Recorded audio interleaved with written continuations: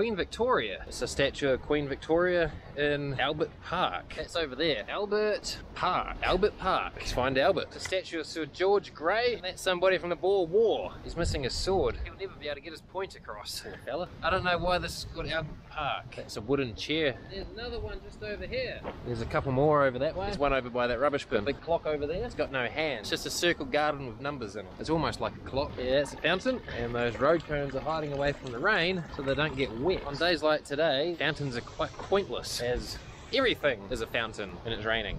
Liquefied sunshine. It's quite damp. Semi-aquatic road cone. It's quite the innovation, that is. Flowers down here. Flowers. Right next to these fluffy leaves. There's some steps. The top's up here and the bottom is just down there. Hello. This is a tree. Ooh, that there. That's just over there. That's quite a large D. From here it's quite the quite a small D. Quite a wonky D.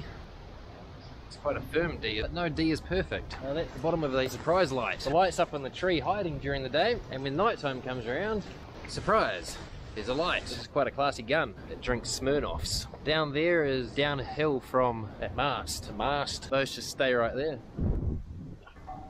Yep, that's right there. This is Speaker's Corner. It's not on a corner. It's on the straight portion of footpath. It's somewhat misleading. That's my story. Thanks for listening.